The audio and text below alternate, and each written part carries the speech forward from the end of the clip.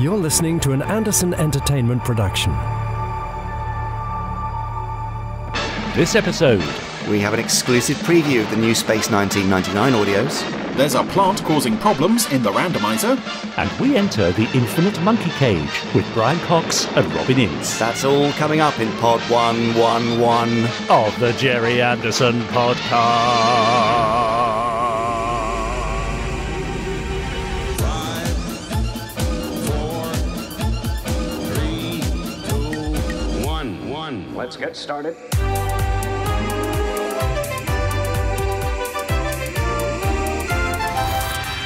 Let's go.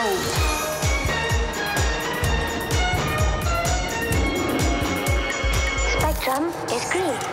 The Gerry Anderson Podcast with Jamie Anderson and Richard James.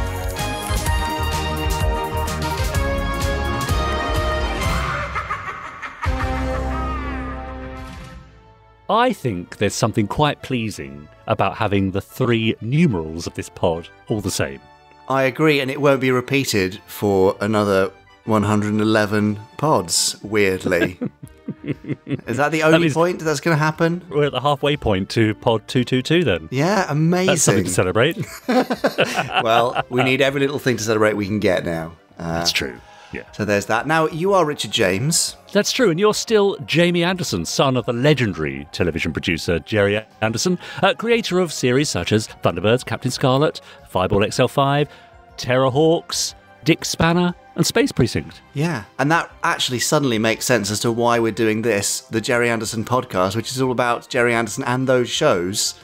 And we glue all the things about those shows together with you and I talking nonsense, Richard, isn't that right?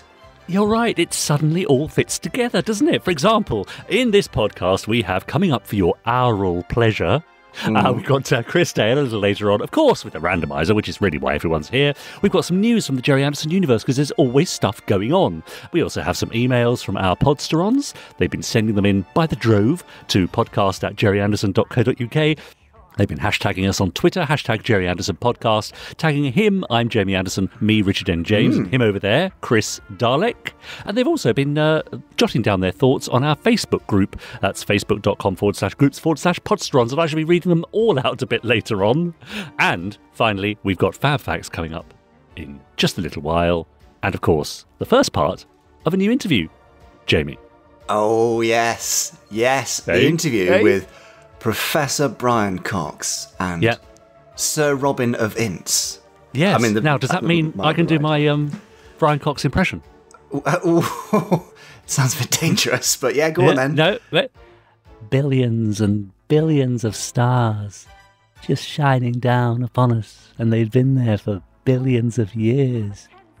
How's that? No, that's pretty good. I thought for a second we'd played a bit of the interview out. But no, he did not say that. But today marks the first of the three parts of our interview with Brian Cox and Robin Ince, covering lots of Space 1999 stuff, a fair bit of Thunderbird, a tiny bit of Captain Scarlet, bit of Stingray, well, all the usual stuff you'd expect, I suppose, from the Gerry Anderson Podcast. So great. I'm very excited about that, and I'm very grateful to them both for finding the time to have a chat with me.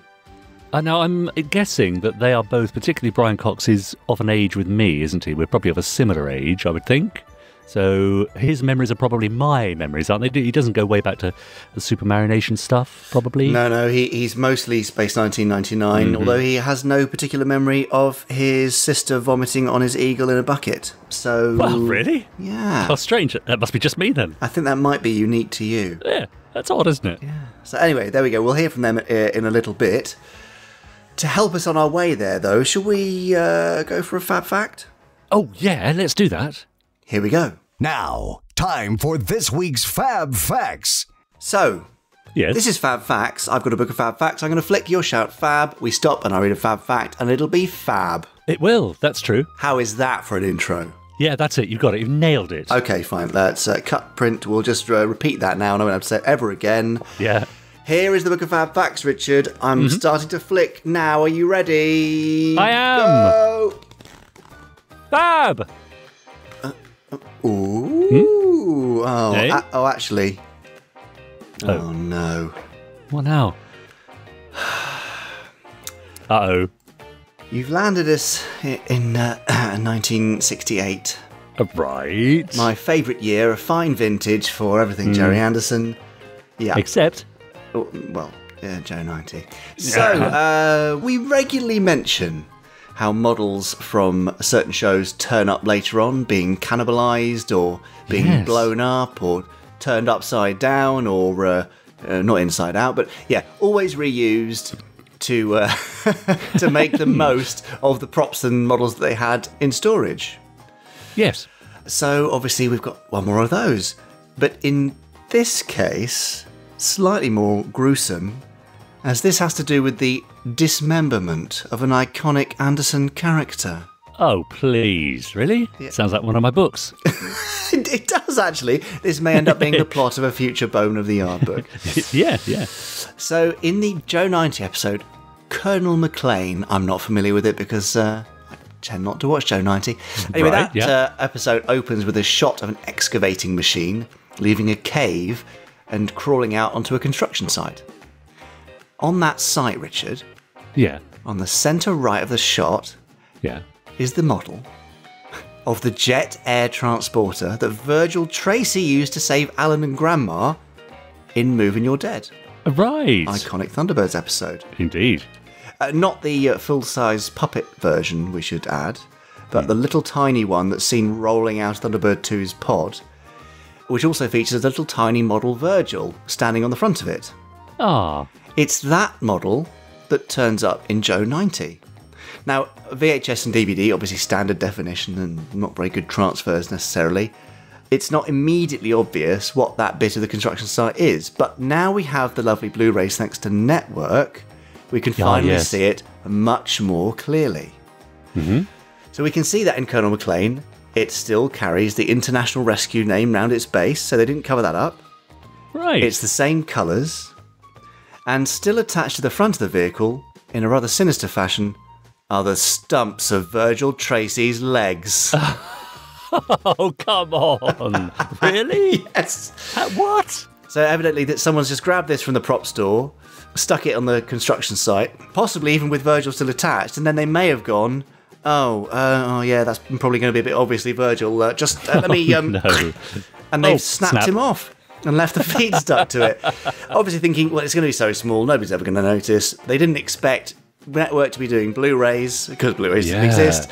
They didn't expect us to be spotting it, and they certainly didn't expect us to be noticing poor Virgil's stumps left at the front there. But you can see the familiar yellow of his International Rescue boots. So that's... Chris Dale has provided us with some stills, which will be available to see in the Gerry Anderson Podcast Facebook listeners group on Facebook. Where do they find that, Richard? Yeah. Well, it's simply go to facebook.com/groups/Podsterons. That's the place to go where you'll see it. So, poor Virgil. Oh, yeah, that's really gruesome, isn't it? But, as we've said before, these amazing bits of reused propery and model stuff turn up all the time, and why not? And they never expected us to be talking about this on a podcast. You can imagine them thinking, people might notice that, that'd be funny. No, they just thought, just reuse it. Yeah, in fact, I suspect had they thought that or known that, they would have been absolutely paralysed with fear and never got anything made. Yeah. If they realised just how closely we'd be looking 50 years later. Yeah, exactly. Probably best they didn't know that. But, again, amazing attention to detail. They could have easily just, put something much more simple in there or not even bothered. Yes, of course. But the fact that they went and hunted for these things and put them all together, it's just a testament to the attention to detail that the teams of Century 21 went to back in the day. Yeah, lovely. Nice. Right, there you go. I suppose that's the end of this one, isn't it? Oh, I suppose it must be. Yeah, it's the end of this week's Stump Fact. Now, I can't imagine we'd get many more stump facts as we go on. You never know. There we are. That's true enough. Now, interestingly, WarriorGirl279 over on Twitter has hashtagged us Gerry Anderson Podcast and said, thank you for another great podcast. I'm looking forward to the day when Richard shouts FAB and lands not only on a page about Space Precinct, but a FAB fact about himself. Yeah. Could happen. Should really happen. Could happen. Must happen. And also, I've just had a thought, Jamie. So we've been talking and joking a little bit about your dislike, disdain, loathing for Joe 90. So listen, I'm going to open the floodgates. We all know the shows that we love, don't we? Because we talk about them all the time. But I want to know from Gerry Anderson Podcast listeners. What is the series that you just cannot watch? You cannot abide. You loathe, okay? Let's let it all out. Don't be rude. Just tell us the name of the series and maybe a few words about why. Why don't you like it? Why, out of all of those fantastic series, does this particular one not float your boat? Yeah, now you know we're going to get a few people who email in and say, yeah, I'm not a massive fan of the Gerry Anderson podcast, to be honest. I find it a really difficult listen. What do you mean a few more? Because we do get those every week, of course. I just choose not to read them out. In the hate mail bag. Yeah, so do let us know what's the worst Gerry Anderson series. Send it into podcast@gerryanderson.co.uk and, we'll have something of a poll next week and I'll read out your answers. Talking of emails, we have had a few in already for this week. Would you like to hear some, Jamie? Nothing would please me more. I thought so. Do you remember last week I set a bit of a challenge because Sebastian Bird shared with us his fantastic scene from the Space Precinct episode Deadline with him doing impressions of Podley and Brogan and Haldane. And I asked people to send in their very own impressions, and we've had a few. Would you like to hear them? Yes. First one is from Stephen Watson, who says, "Hi boys, here's one from Perils of Penelope. Watch out, Richard. Best wishes, Stephen." Well, I shall be retiring for the night now, Parker. Very good, milady. I trust you have everything you require. Well, I must admit I miss my usual cup of cocoa. I did anticipate that, milady, so I slipped an hot flask of your favourite brand in the foot of your hat box. Thank you, Parker. Good night, then. Good night, milady. Isn't that nice? A bit of Parker and a bit of Lady P. Lovely. Well, very versatile, I'd say. I rather like it because you can hear the warmth in Penelope's voice. Thank you, Parker. That love that she seemed to have for Parker is very nice. We have one here, of course, from Simpsons Clips 24, who says, "Hello, Richard and Jamie. Simpsons Clips 24 here. I was listening to that audio file by Sebastian Bird last week, and when you said to send in your own impressions, that got me thinking, and I thought I'd share with you my impressions of some characters from Lavender Castle." All right, Aegon. Where's Walking Stick? Oh, I won't tell you that until I'm back in my mammoth machine. Have you no humanity at all? I'm glad to say, Captain, that I don't suffer from that weakness. Let him go, Roger. We can't let Walking Stick die. The eclipse.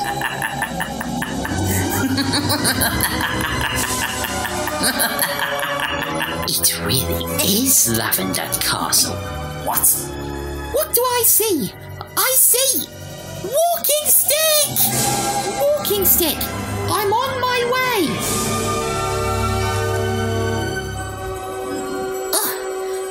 There.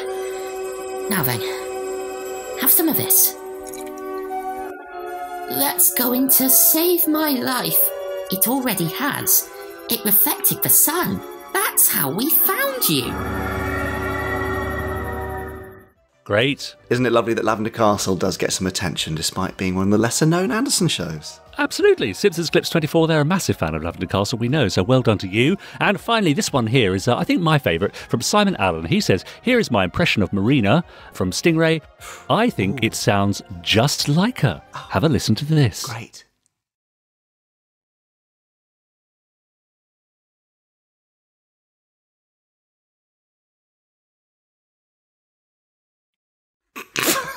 There. Wow! What, I mean, that is uncanny. It's like she was in the room. So good. Isn't it? Yeah, you know when something shocks you so much, you laugh. I know. I mean, that's what happened there. I don't actually know how he did it. The It's accuracy. very clever, isn't it? The accuracy was uncanny. I feel like he may have gone to some extreme lengths, like possibly dressing up as Marina and maybe even living underwater for a couple of months to really get almost certainly, yeah. Simon, impressive work, great research, all the sort of finesse stuff there, amazing. Thank you so much. Lovely, yeah. So do keep them coming in. Let's not stop there. If you've got any impressions of your favourite Gerry Anderson character, pop them in an audio file and send them into podcast@gerryanderson.co.uk and we'll play it out next week. Amazing. What a talented lot our Podsterons are. Aren't they? Yeah. Would you like some Gerry Anderson news, though, Richard?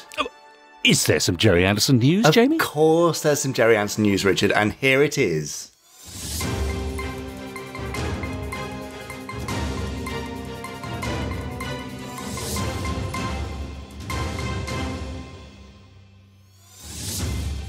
go on. Newsy news. Yep. Thank you. Thanks, Richard. Right, well, we've got an exclusive for you, Podsterons. Ah. Last week, just after the podcast was recorded, in fact, so we couldn't tell you last week, Big Finish confirmed Space 1999 Audio Series Volume 1, the follow-up to Breakaway, the hugely successful and critically acclaimed Breakaway. Yeah. Is going to be out in February 2021, obviously delayed because of COVID, as many things have been, but such is life. I asked very nicely, and I was able to secure this short but sweet exclusive clip. Yeah. So here it is, the first time you'll hear anything from the Space 1999 audio series to be released next year. Enjoy. Would you look at that? Are we about to have humankind's first contact with aliens? Well, not the first. What do you mean? Well, not quite. John? That's enough, Koenig. What are you two talking about? We may be the last of humanity, Simmons. What's the point in secrets? I insist. Carter, are you receiving? Loud and clear, Commander. I need an Eagle launched immediately.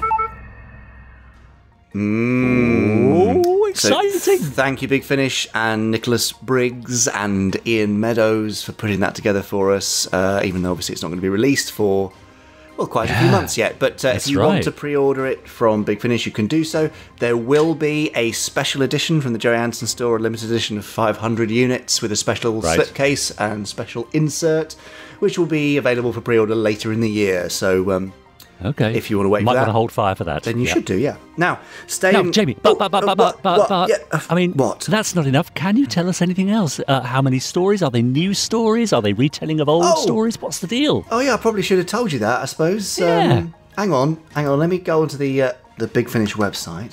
Oh, that's a good idea. Yes, that's bigfinish.com. It is. I just don't want to tell you things that, are inaccurate. So, so there are 3 stories. Uh-huh. One is an adaptation of an original episode, Death's Other Dominion. Which I believe you and I are doing a watch-along of for Anderson Insiders in a couple of weeks' time. That'll be fun. And then there's 2 other stories, both by Andrew Smith, The Siren Call and Goldilocks. And I believe the one we just listened to was from The Siren Call. So there you go. Lovely. Now, I know of some of the elements of the reworking of Death's Other Dominion because I have been acting as, I think they're calling me executive story editor or something like that.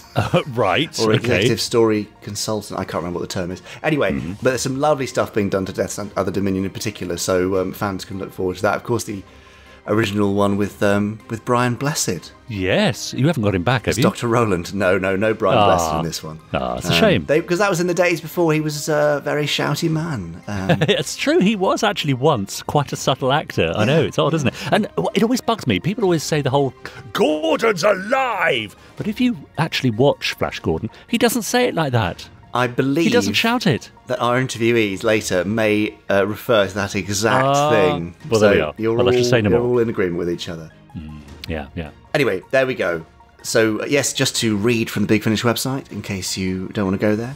The moon has been sucked through a wormhole in space and has arrived countless miles away from its proper place. I mean, it should be millions of miles, really.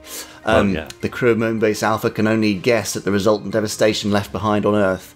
They must decide how best they can survive. Some Alphans find it difficult to let go of the notion of returning to Earth. Others are facing the reality that they must find another home to ensure the survival of the human race.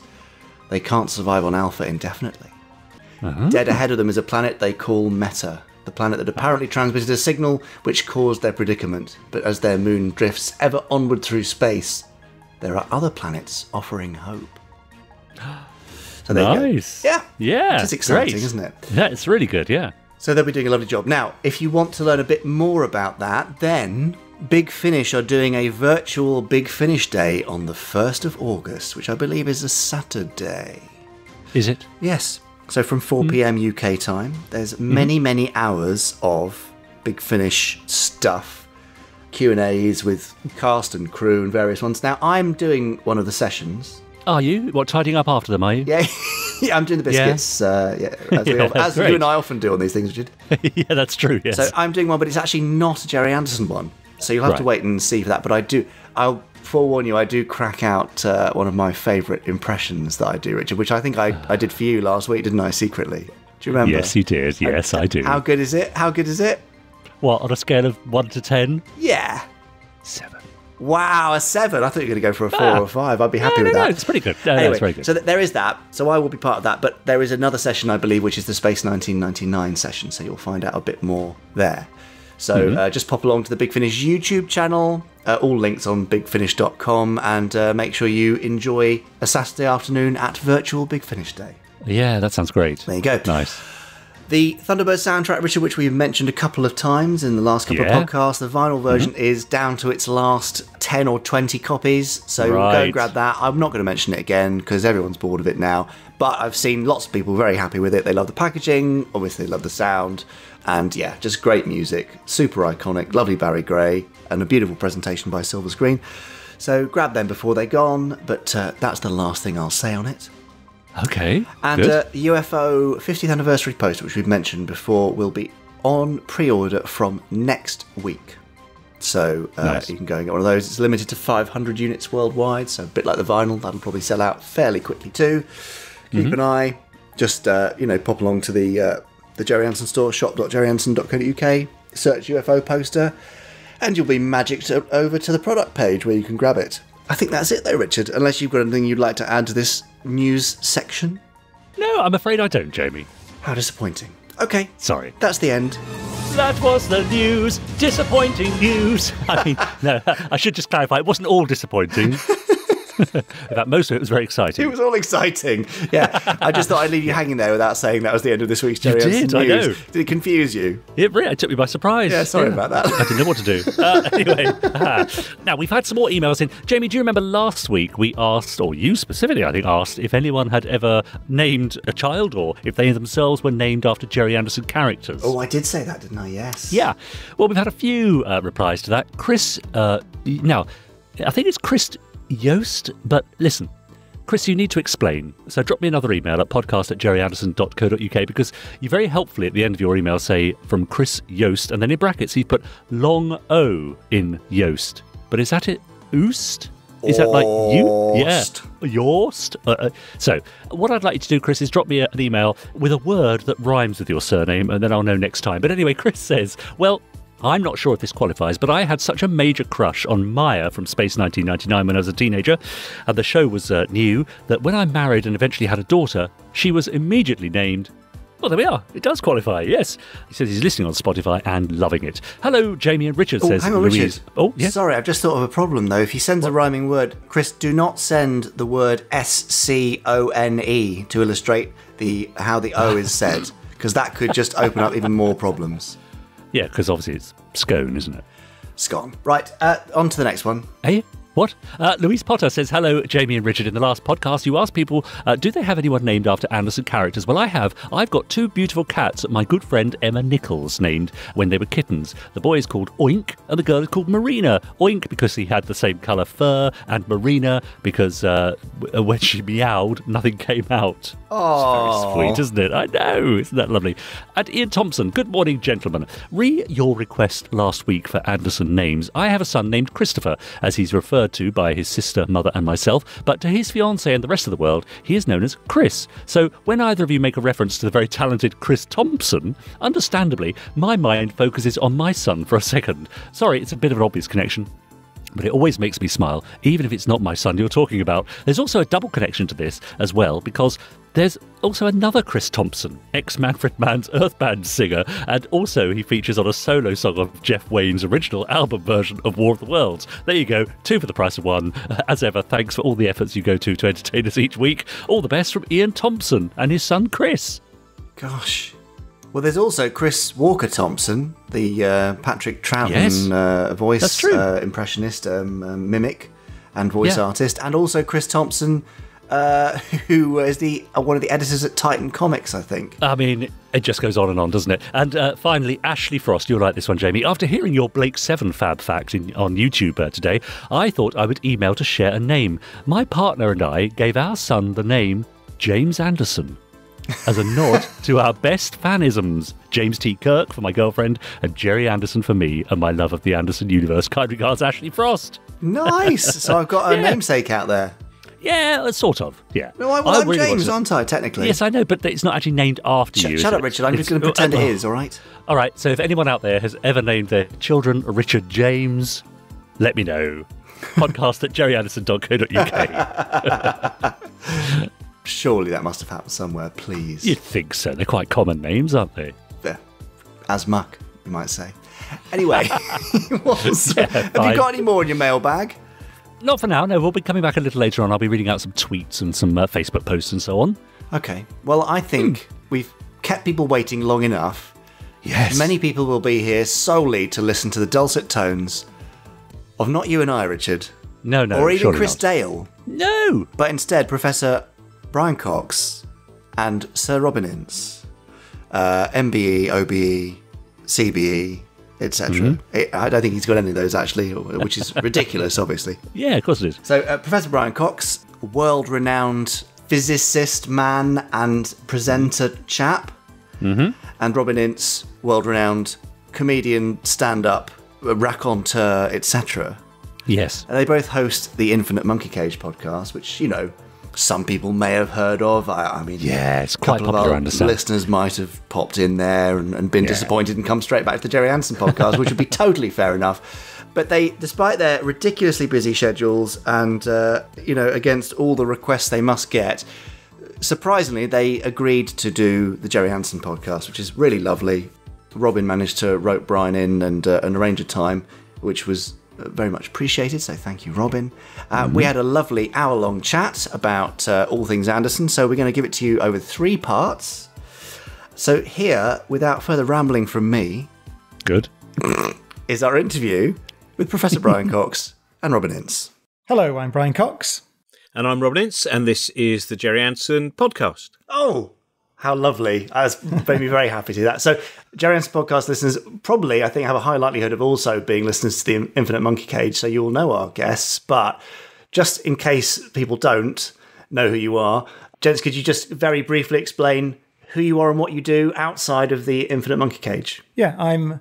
What do we do? Well, you're meant to be a physics professor, aren't you? You're meant to teach people at Manchester, but that all went No, I still teach creek, at the University of Manchester in the autumn. So if you're listening to this and you're a potential undergraduate at the University of Manchester and you want to do physics, I will teach you quantum mechanics and special relativity in the autumn term this year, if you're coming, and next year, and for many years after that. So if you want my full title, it's Professor of Particle Physics at the University of Manchester and Royal Society Professor for the Public Engagement in Science.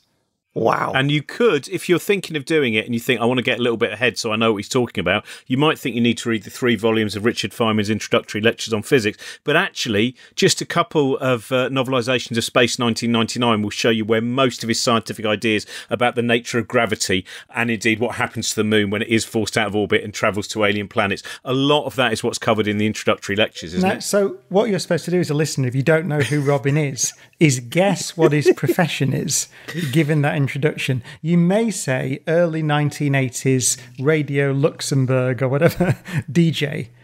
And Radio Luxembourg. and you'd be absolutely right. That's broadly speaking what he is.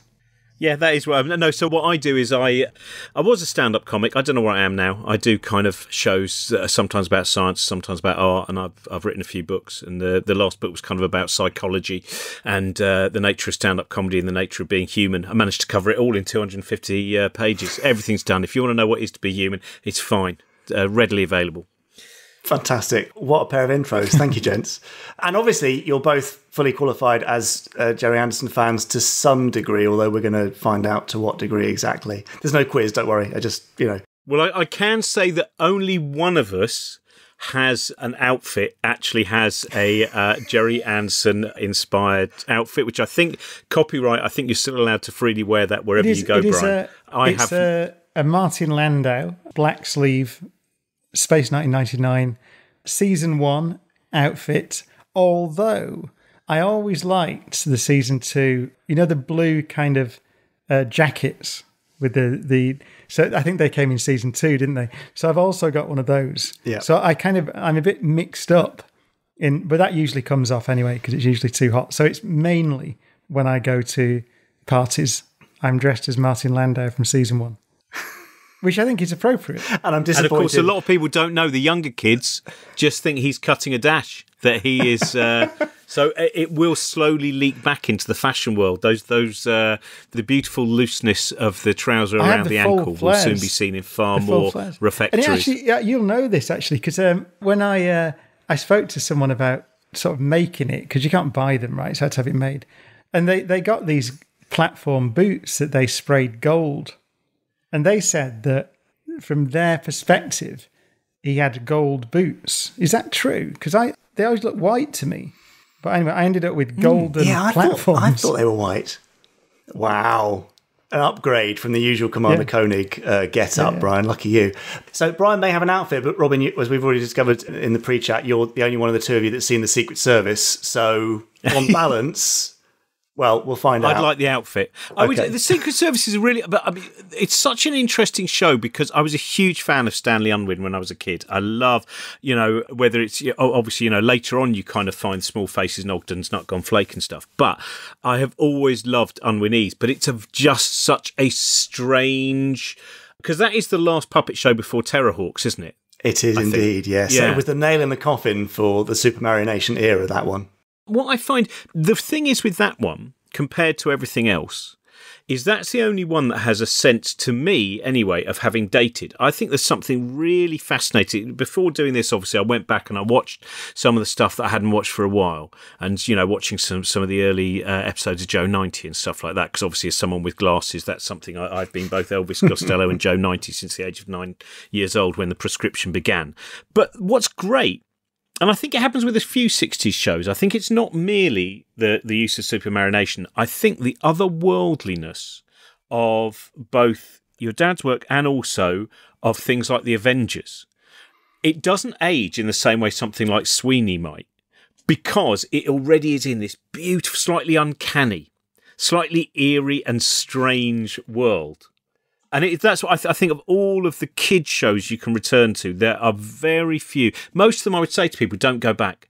Keep your memory intact, because we sometimes it's not as good as I thought it was. Well, of course it's not, because you were 8. You had an entirely different way of viewing the world, and things change. But I actually find that I have no problem returning to Space 1999, to UFO, Joe 90, Stingray.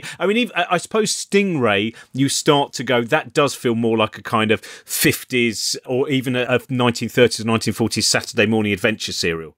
But once you move into Thunderbirds and you move into Joe 90 and you move into Captain Scarlet. I think that in Space 1999, I think of all of them, I agree with you that when I came back to it, so I hadn't watched it for many years actually, and when I came back to it, it was better than I remembered.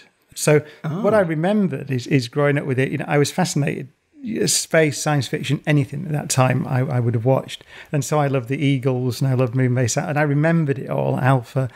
But when I came back to it, the thing that stood out was the quality of the writing and the kind of existential nature of the science fiction. It is closer to 2001 than it is to, original series Star Trek or something like that. It's, some of the, I was just looking through actually, I thought, what are my favourite episodes? And most of them from season 1. Although, interesting, I remembered season 2 more vividly, because I remembered Maya, and Tony Verideshi. Of course it'd be Maya. Yeah, of course I remembered Catherine Schell. But actually, on reflection, I went back to it, by the way, because I wanted to show my little boy, he's 11 now. So I thought, what can we watch together? And I went back to it. And I thought season 1 was absolutely outstanding.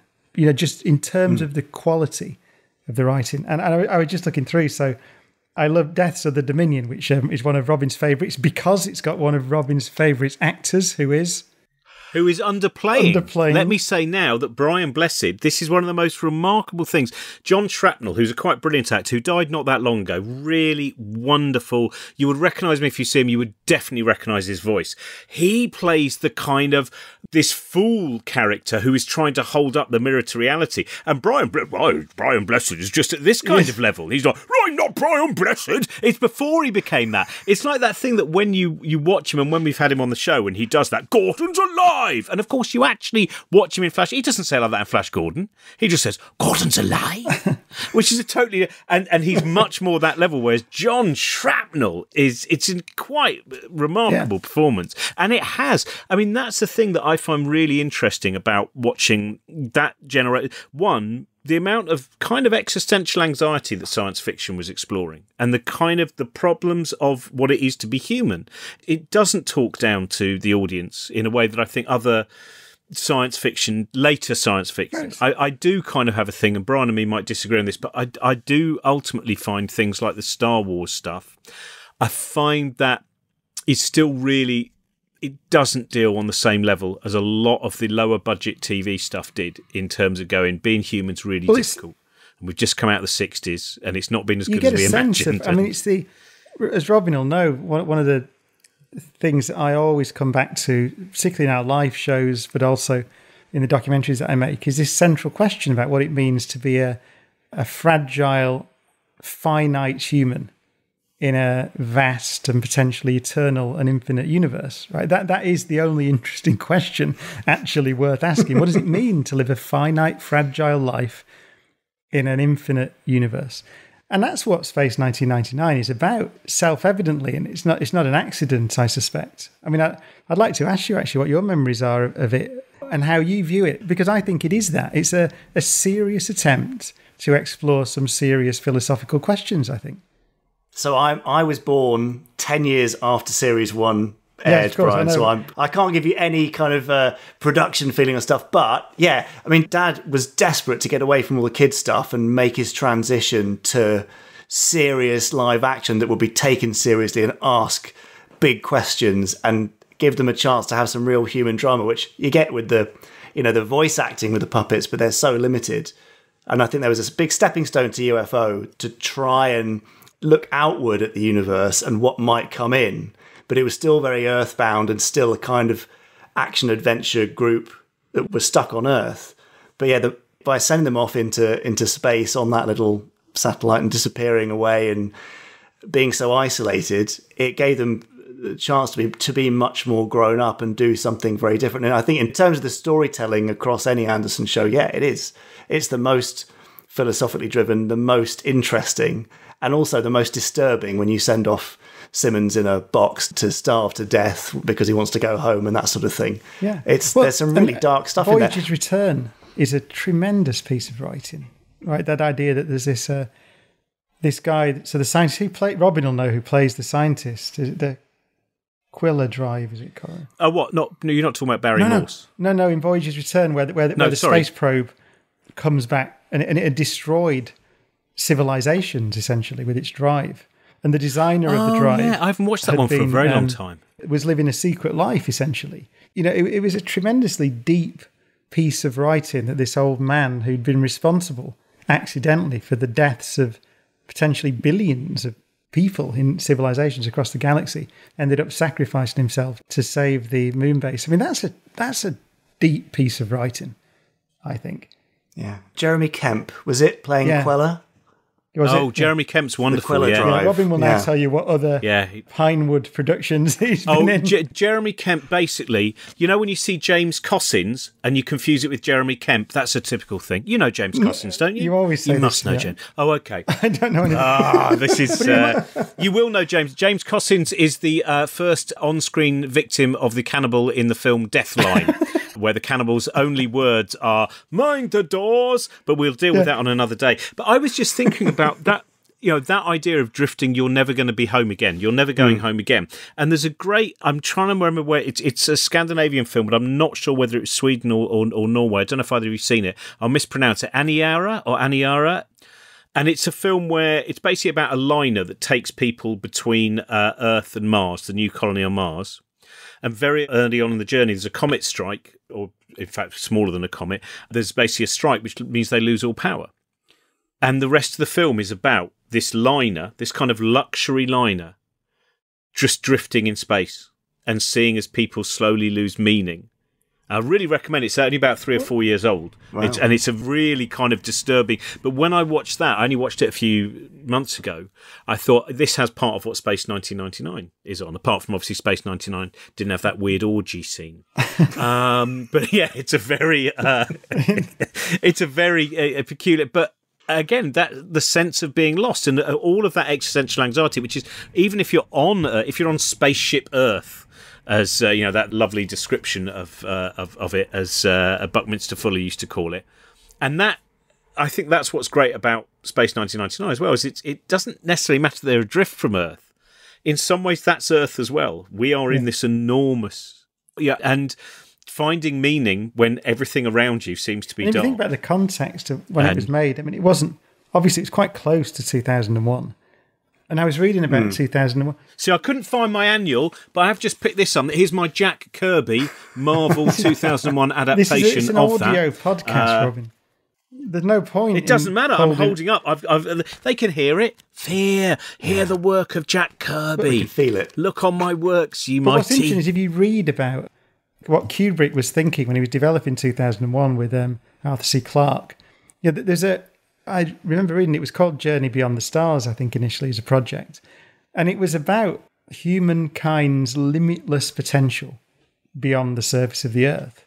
But also he was interested in the fact that once you go into the infinite, and once you face it, then the psychological challenges and the spiritual challenges, philosophical challenges that you face are unprecedented.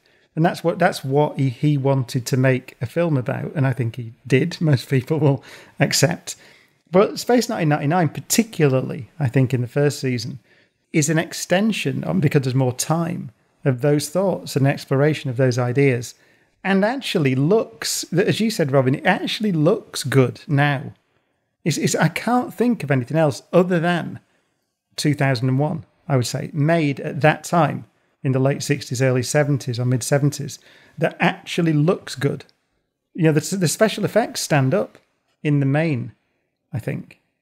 I think that's so interesting because the special effects, I love that transition between the Super Marionation to the live action, because like Ed Bishop, for instance, in UFO, I like the fact that a lot of people are dressed as if they were puppets. There's kind of an interesting thing. If you look in the same way that the movie version of Watchmen, if you look at the makeup and the wig that Ed Bishop has, it's the only time he's ever been blonde on film, as far as I know. He has a look which is as if he's in the transitionary phase. It's mid-Pinocchio. He's almost a real boy, but not quite yet. And Peter Cordino as well. Of course, he was best known as a pop star, I suppose, then. I mean, in fact, UFO, when we were talking about bleakness, I mean, the first episode is basically someone looking for their sister and finding out that all her organs have been harvested by an alien intelligence. That for Saturday tea time, when you're having your mixed grill, is quite a kind of time. If you go back, that was a really common thing. Oh yeah, a good mixed grill and alien ingot harvesting. Yeah, and I think actually Space 1999 looks less like that, but that's one of the reasons those effects work so well, is because they are only a couple of steps from the incredible effects that we had already seen in things like Thunderbirds and Captain Scarlet as well. Again, Captain Scarlet, I mean, all of these things, the bleakness, the death, that the was forbidding a lot of, voices. It's a very interesting generational time. I think, at the moment we're seeing a lot of kind of people of our age seem to have got some control over this whole kind of, folk horror thing, and a return to the haunted generation, as we're known as. The haunted generation, who these other things like Children of the Stones as well, the Owl Service, a lot of things dealing with a darkness of folklore and stuff. The Changes, where everyone suddenly goes mad when they smash up. Do you remember the Changes? It was really dark, but basically what happens is people suddenly go, oh, I've got a terrible headache, I'm going to smash my telly in the oven, right? So what they do is, after they've smashed everything up, they go, we've smashed all the stuff. We better try and get a ferry to France, right? That's roughly, I'm giving you a précis. Hang on a minute, just go back. Smash your telly in the oven. Yeah, they smash all, like, anything with technology. There's a bit with someone just smashing my toaster. It makes bread magical, right? It's a really... in the oven. Oh, no, they smashed the telly and the oven. I thought you said in. And the oven, and the oven, yeah. Said in as well. Oven to smash the...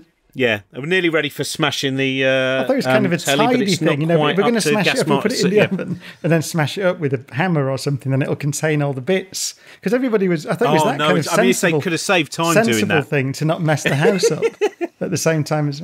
Place Fanny Craddock in our oven. But yeah, all of those things are that they have this connection to a real anxiety about meaning. Because the changes, it turns out, spoiler alert if you've not seen it, but it has been available now for 47 years. But it basically turns out that it is a kind of, it's not the green man, but it's someone within a mountain. It is the spirit of nature, basically saying, you've been very bad, and I'm glad you smashed up all the stuff. Don't know why you put the tellies in the oven. That took too long. Yeah. Amazing. We will return to Space 1999 and other unrelated movies in due course. I think out of all the billions and billions of podcasts I've been on, no, that's not Brian Cox, is it? That went a bit kind of sinister. Yeah, it's very odd, wasn't it? Clarice. Sorry. Yes. Anyway, wasn't that amazing? How lovely to have Brian Cox and Robin Ince on the Gerry Anderson podcast. Yes, an absolute honour, and they were lovely. And just to forewarn you, Brian Cox does turn the air slightly blue at the end of part 3, but I'm sure we'll beep it out. Yeah, okay. He got quite passionate about something. So, Did he? Yeah, so you can look forward to that. But lots more. Anderson, Space 1999, Thunderbirds, sci-fi, and other general chit-chat coming over the next 2 weeks with parts 2 and 3 of our chat with Brian and Robin. And thank you again to both of you for coming on the podcast. Lovely. You're listening to the Gerry Anderson Podcast. Don't forget you can subscribe to us on whichever platform you're listening to us on. Just hit the like, follow or subscribe button, and that way you'll be notified every time a new episode drops. And of course, we'd love it if you could leave us a few words in the form of a rating and share us with your friends so they get to hear us too. Now, over on Twitter, people have been hashtagging us Gerry Anderson Podcast. They've been tagging me, Richard N. James, him, I'm Jamie Anderson, and him behind over there, skulking by the pot plant, Chris Dalek. Ride Theory, for example, says, I'm really looking forward to the upcoming Gerry Anderson Podcast interview with Robin Ince and Brian Cox, the infinite Mitch the Monkey Cage. Ooh, I should have said that. I know. Yeah, I like it. Aaron Rook says, hi, my name is Aaron. I love listening to the podcast. I've started reading Gemini Force 1 and was wondering what the ships look like and if we'll ever get merch based around them. Keep up the good work, counting the days till we get Firestorm. So what do you think of that, Jamie?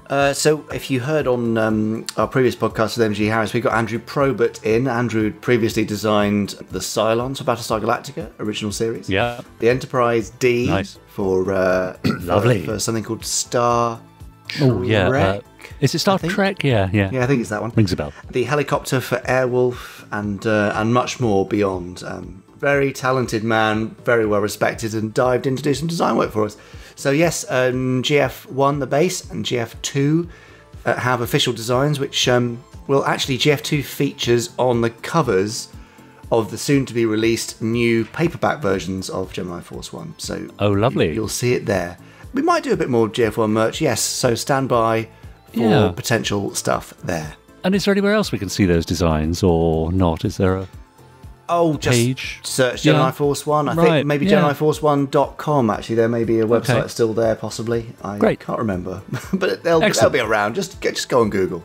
Yeah. Following on from his impressions last week, Seb Bird got in touch again today to say, thank you for my minute of fame. I think your job is quite safe, Richard. Although if there's anything coming up in the future, I do a very good technician number 6.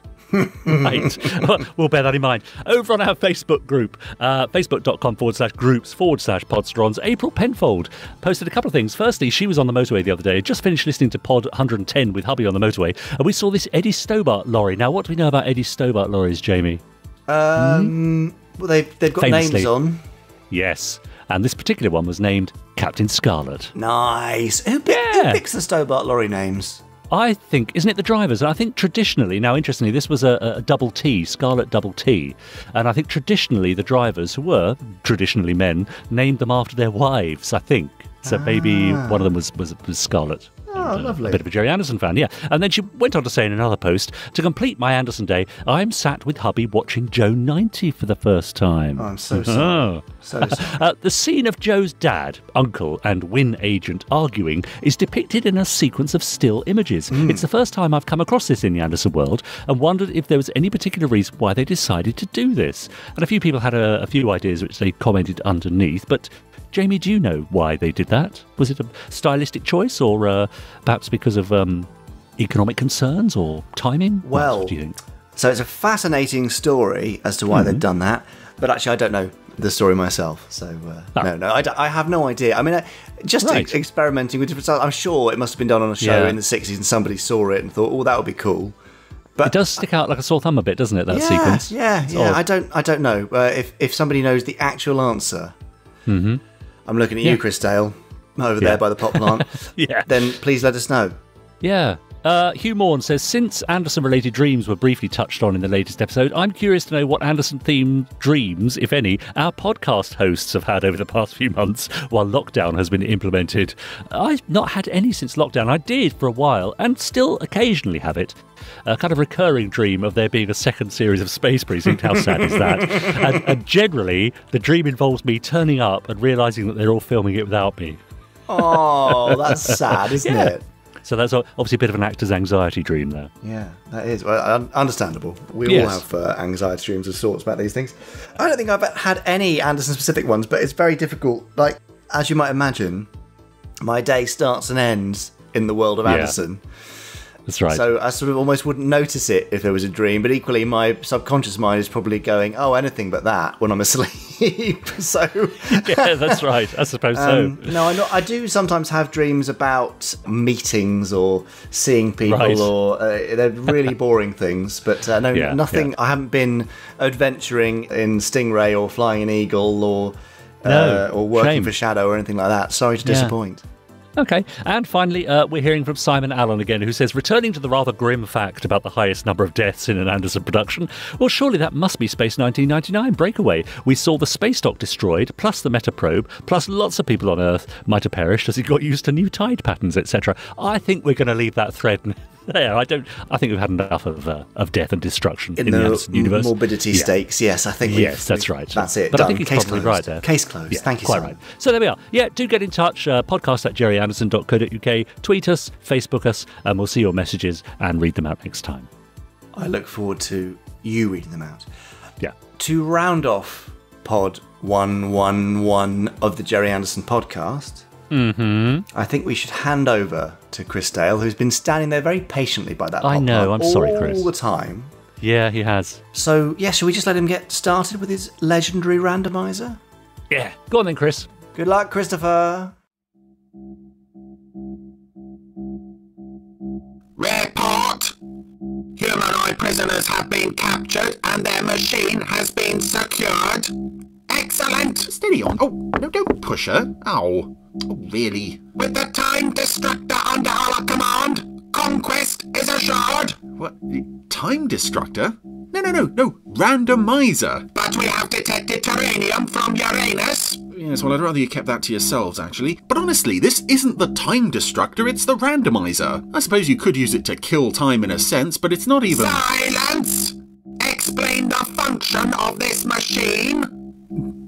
Speak! Oh, yes, sorry. Well, inside this machine is every Gerry Anderson television episode and feature film ever made, and... Anderson, I have no understanding of the word. Oh, I'll tell him you said that, and I think he'll be very hurt. You will explain the operation of this device? Well, it's very simple. If one of you gentlemen would like to place your little sucker arm on the big red button there... Do you need a hand with that? I can do it!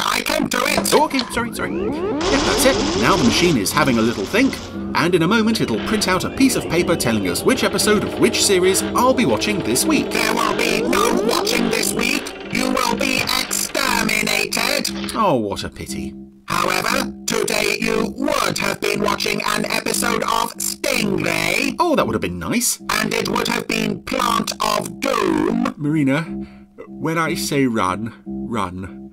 Right, run! Alert! Prisoners escaping! Alert! Prisoners have escaped! Prisoners have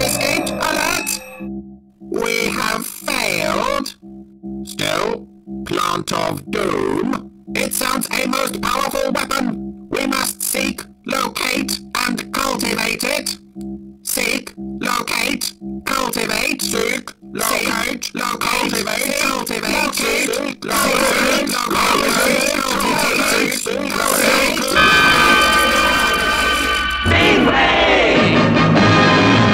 So after a long absence on the Randomiser by Stingray, we are back with episode 2, Plant of Doom, which was apparently broadcast in the UK as episode 34 originally, which makes this... My slave Marina has escaped. Rather silly, because it's like, it's taken Titan 33 weeks to realise that Marina has escaped in that order. We're also, we're getting another look at... Oh, great Teufel! Oh, fish god Teufel. To your face to Titan, leader of the underwater city of Titanica. Who only appeared in the... I think he disappeared after the Golden Sea in production order, so again it doesn't make sense to bring him back so late in the run. Even now Marina is with the accursed Terranians, Troy, Tempest and his friends. Teufel's going to open his mouth, got a great big light coming out of it. You show me a blue coral flower, great Teufel. But how can that help me? It's starting to smoulder, and I'm not clear if in this episode characters are actually aware that the plant is smouldering. That exotic perfume, I have never known it before.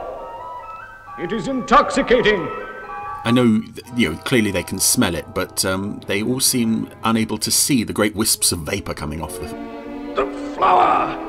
It is consuming the atmosphere! It must be! I must destroy it! Titan puts things together very quickly, considering what we see later on in the episode from other characters. But he's smashed the plant. I'm not sure how knocking it off the table is enough to negate its effects, but there we go. The mighty sea god has shown me the way. No, I was just trying to kill you. Is the answer. I'm bored in this tank. He's only got like 3 square feet to move in.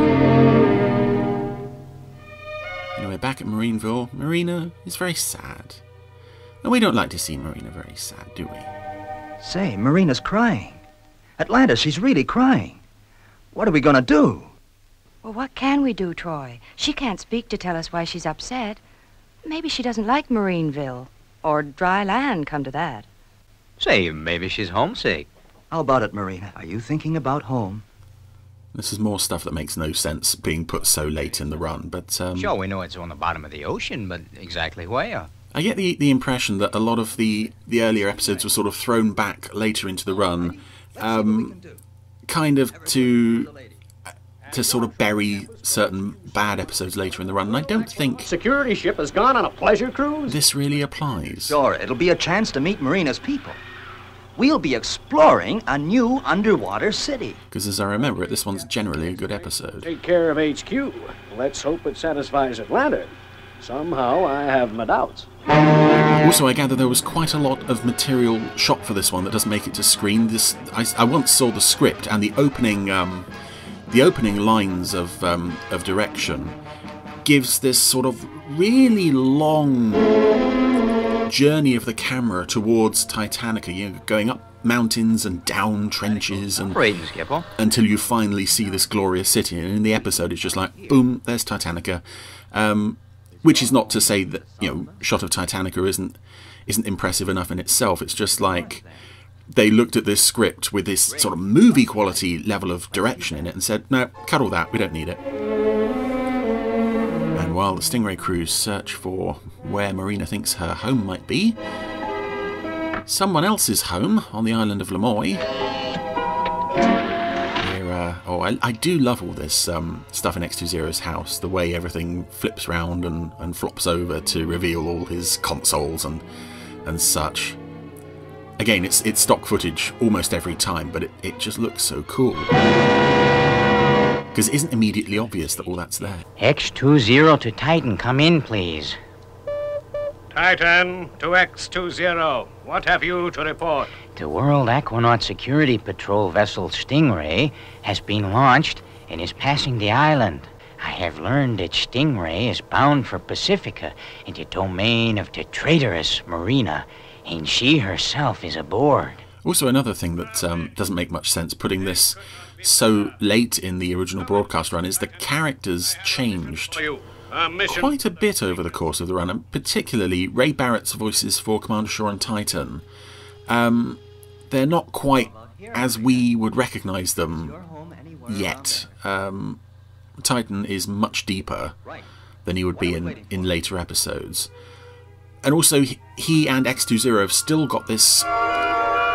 There's still a sort of credibility to their villainy at this point, whereas in later episodes they were... X20. They were played a bit more comedically. The underwater city of Marina's father Aphony, and present him with this plant.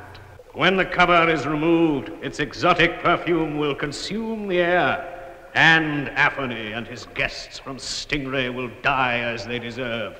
You will say you are from the underwater city of Kazuma, and have... Oh.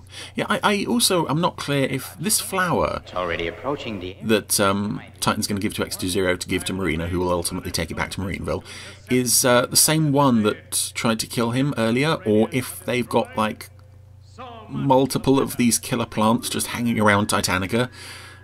Clearly nobody knew that it could poison anyone until Teufel worked his magic on it. But, there we go. X20's off to Pacifica, being escorted by one of these lovely little terrorfish.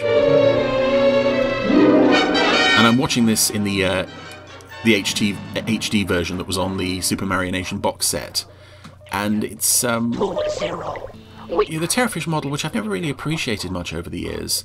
It's got so much detail on it. X20 to escort vessel. It must be Stingray. Uh-oh. I love the way that Aquafibian just looks at the other one. Oh, no, we're dead. The interior set as well of the terrorfish is pretty nice as well. Sounds like one of those mechanical fish from Titanica, and there's another smaller craft with it. And this would also be the first appearance of X20's ship. Stingray is approaching at speed. You must intercept Stingray at all costs. I will proceed to Aphony's domain. Terrorfish is turning back while X20 goes on. And what I find interesting about this episode, and again, I hate to keep going back to the thing of it being put so late in the run originally, is for this episode and the very first episode, the Terrorfish is presented as this really genuinely dangerous threat to Stingray. Here we go, they're just sneaking up on them. Without any warning at all, almost. Dive, Troy, dive! Yeah, they only just avoided getting hit there. And yet, as time went on, the Terrorfish, the Aquafibians, became less of a threat to Stingray. I mean, there's... I want to say in Man from the Navy, they find a Terrorfish and they destroy it off screen. It becomes... By the end of the series, the Terrorfish is just like, you can blow on it and it will explode. Here, it's like, oh my goodness, this is really dangerous. We are seriously under attack and we've got to do everything we can to get away from these really dangerous machines and the sort of cunning warriors who pilot them. And I kind of appreciate that it couldn't stay as dramatic as this for the entire series. Oh, and there's that gorgeous shot of Stingray leaping out of the water, which I understand they only did one takeoff. They were prepared to do quite a few to get that looking absolutely perfect, and yet they got it right first time. I could be wrong on that, but well, there we go. I've been wrong before. Right, stand by to repel attack. So yeah, in the original broadcast run, it would make so little sense to put this so late on when we've got to this point of the Terrorfish are just, basically made of cardboard, and you can kick them and they'll fall apart. And now it's like suddenly, oh my goodness, this is really serious stuff. But this battle is just so well directed. Green 05. The pacing, especially the music and the voice acting, is just so on point. And there goes the Terrorfish. And when I was a kid, I had a friend who found the shot of the Terrorfish, being hit, but then the wreck floating away with its jaw flapping up and down. He thought that was the funniest thing he'd ever seen. He would watch that moment over and over on a loop just to see the fish's jaw flapping. Anyway, we are now at Pacifica. Aphony, the peaceful one. cultural lord of the oceans, great leader of the famed city of Pacifica. And guy who has a lot of books on his shelf behind the throne there. Oh, so many books. I come in peace to give you news of your daughter.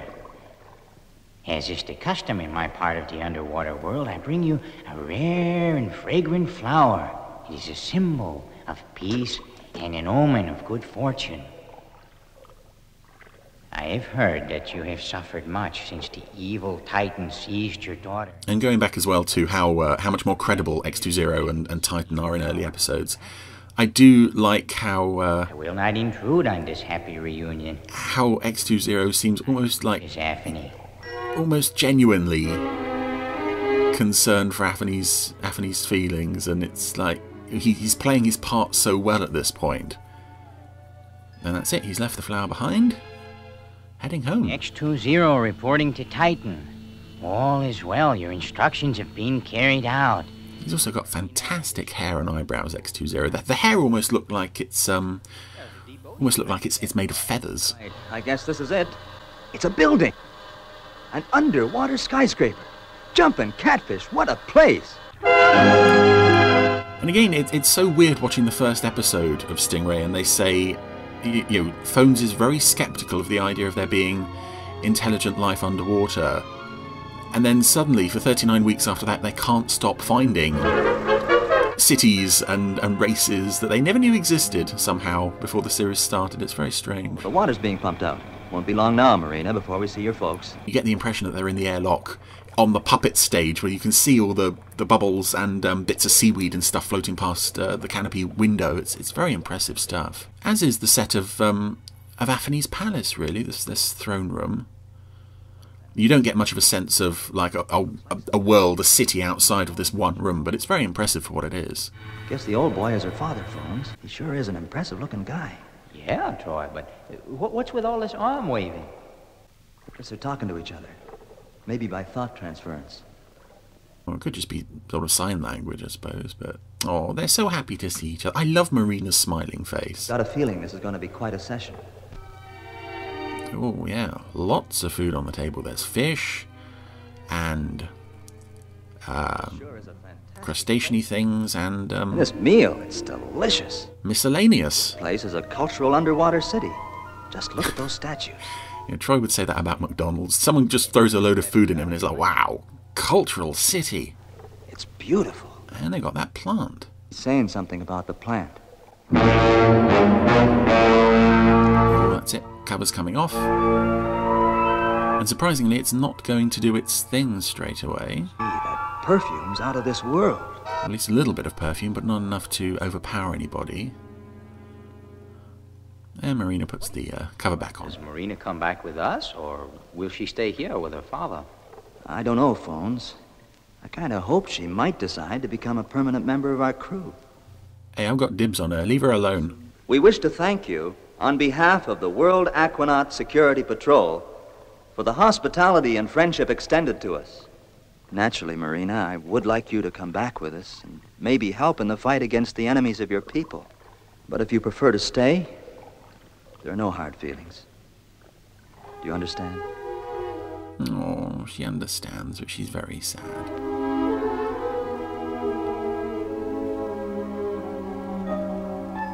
And again, one of the things I love about... Wants to come back with us, why, she'll follow. Marina as a character... And we got back. Come on, Skipper. And particularly the way she's presented in this episode, in this scene with her father, is...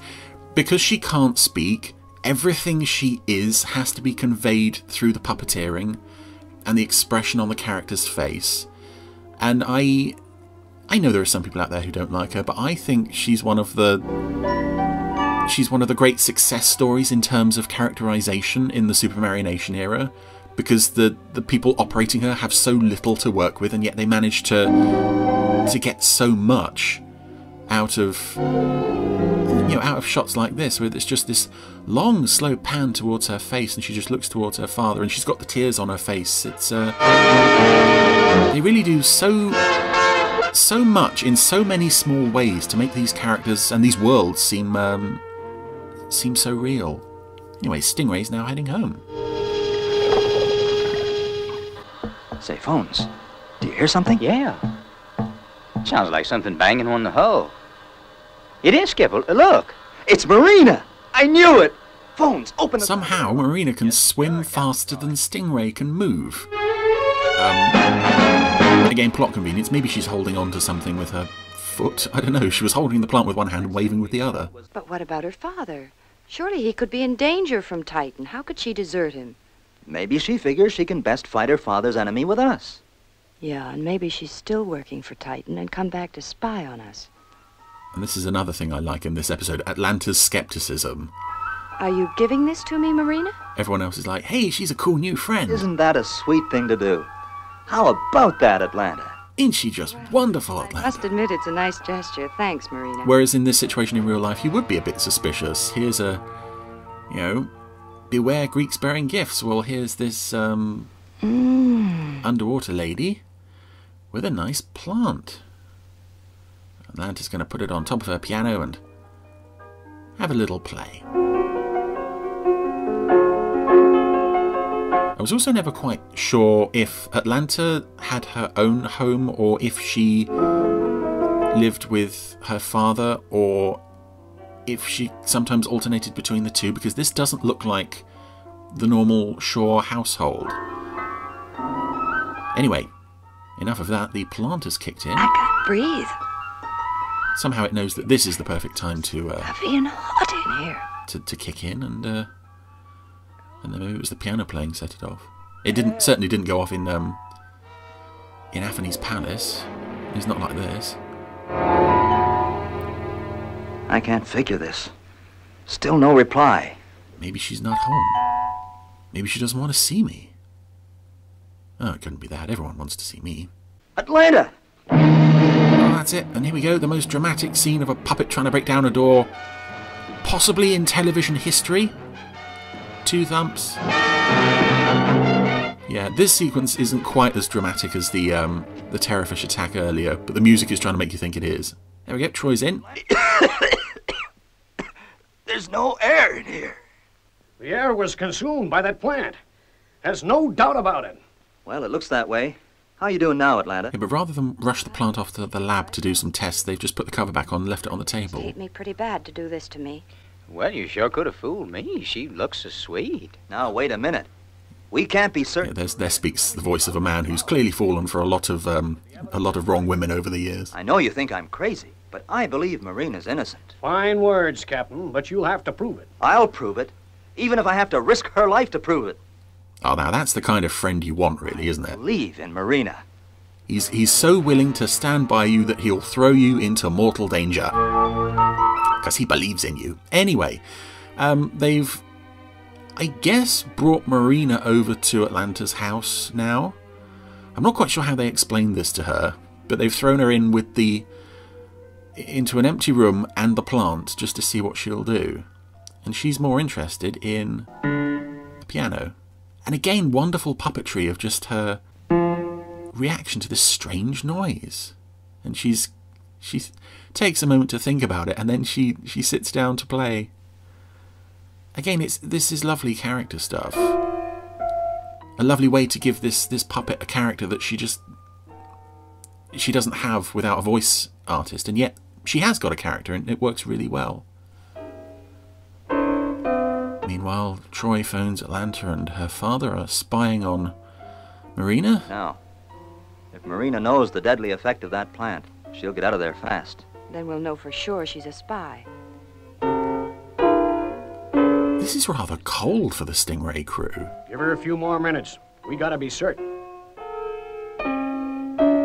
It's like sort of borderline... Stop it! Stop it! Torture, almost. Going through. She must be innocent. She must. Not yet, Atlanta. There's still time for her to smash the plant. If she's guilty. And smashing the plant again, that smashing the plant wouldn't necessarily kill it. But yeah, Marina's struggling. The room is full of smoke, and I'm still not sure if anyone can actually see that or not. She's collapsed. Okay, Troy. Get rid of that plant. Too late, Commander. He's already gone. Oh, that's it. He couldn't wait to rescue Marina. Marina. Oh, gee, I'm sorry I ever doubted you, Marina. Please forgive me. I guess we all owe you an apology, Marina. Yeah. And again, what I like from the fallout of this episode is that... Now, let's have some dinner. You're all invited, and Marina is guest of honor. Marina looks so hammered at this point. She looks thoroughly fed up with everybody. But I love going forward that, and I think I've said this in Invisible Enemy as well, is that after this point, It'll be a pleasure. Atlanta and Marina are the firmest of friends, and I think quite possibly that's probably the strongest friendship between two women that you see in the entire Gerry Anderson universe. Possibly only rivaled by Jane and Took later on, which is a really nice way to have this, this love triangle dynamic of the two of them and Troy, and yet you never get the feeling that they're in competition with each other. You never get the feeling that they don't care very deeply for each other. And I just think it's lovely. They could have held up that, she's a bit suspicious, I don't really like her, I don't really trust her, throughout the whole series, and yet it's like, no, after this, Atlanta and Marina, best buddies. Anyway, that was Plant of Doom, which I get the feeling I said more over that than I have done for quite a while, but there's rather a lot to say there, because it's one of those episodes that feels rather like another big stepping stone forward to bigger and better things, but in its own right is also a fairly impressive story and technical achievement anyway. I suppose it's rather an odd choice for your second episode to go to here's a story about a killer plant, but yeah, it works pretty well. Love the title though, Plant of Doom. It's not quite got the same sort of earth-shattering implications as Doctor Who titles that use the word doom, Seeds of Doom, but Plant of Doom. That's pretty good. Yeah, one of the better stingrays, I think. Marina. Oh, off he goes. Aquamarina. Yeah. Sorry. It is sweet, isn't it? But interestingly, Richard, you've been going on about a blooming pot plant, and it was Plant of Doom. I know. Let's hope no smoke starts pouring at that pot plant, or we're done for. Now, quite cruel at the end there that they basically almost let Marina die, which is a bit mean. Yes, so, I know. Perhaps Simon Allen could do us a recording of what Marina thought of those moments. I thought you could say a recording of Marina in her death throes. No, not that. She didn't die. It's fine. But no, I mean the smoking pot plant, and oh yes, we can stop it smoking or kill the plant by throwing it on the floor. Very odd. Yes. But kind of, it didn't matter. But I just remember watching that as a kid and thinking it was a very strange thing. But yeah, Stingray as charming as ever. Yeah, always. So thank you, Chris. Lovely. And we haven't had it for a while, so lovely to have it back on the Randomiser. Yes, that's true. Now, I don't know if you know this, Richard, but next week there'll be another Randomiser. What, another Randomiser? Yeah. It's almost like there's one every week. Yeah, I know. It's getting that way, isn't it? So if you want more Randomiser, then do come back for Pod 112 next week. Yes. Where there will also be part 2 of our chat with Brian Cox and Robin Ince. Mm-hmm. And a load of other stuff like some news and a FAB Fact, probably. I mean... Oh, I should say so. Isn't it amazing, all these things on this Gerry Anderson themed podcast? How do we do it? No, why do we do it? Why do they listen? Anyway, if you have been listening to all the way to this point, thank you so much. We do love having you. I would really love it if you would go and leave us a review or a revating, even as Richard has christened them. We ask regularly. And, I'm sure a lot of you think, oh, yeah, well, I don't want to do that. I'll listen. Isn't that enough? I put myself through listening. But it really does help. And we know that there are thousands of you who listen, but only hundreds of you who have reviewed. So that makes me rather sad. And that makes Marina very sad, doesn't it, Marina? You see? Yeah, there you are. She's so upset she could barely communicate how upset she is. So please do us a favour. You just tap on the cover art of the podcast the podcast player you're listening through, or scroll down for the review section. Just really quickly, just write us a little review. It doesn't even have to be that nice, to be honest. Just whatever you're feeling. No, anything will do. If you're thinking, this is a totally rubbish podcast, then, review accordingly. We'll only be a bit sad. But do think of Marina. Think of Marina. So yes, exactly. Thank you. I'm going to be keeping an eye on the reviews and revatings over the next couple of weeks to see if that has any effect whatsoever. Nice. And if it doesn't, then I shall be mildly upset. Aww. Anyway, look, thank you for listening to Podsterons. Please email us your thoughts, questions, etc. to podcast@gerryanderson.co.uk. Tweet us, follow us, do some stuff, and join the Facebook group. Yeah. And once you've done all those things, it'll be time to listen all over again for Pod 112 next week. It'll soon be here. Right, we should go. Thank you, Dickie. Thank you, listeners. Thank you, Chris. Goodbye. Bye.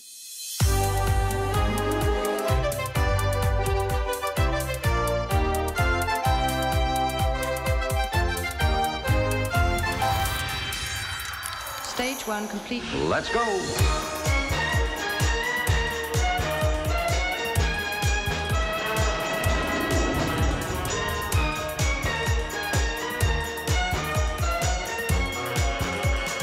Spectrum is green.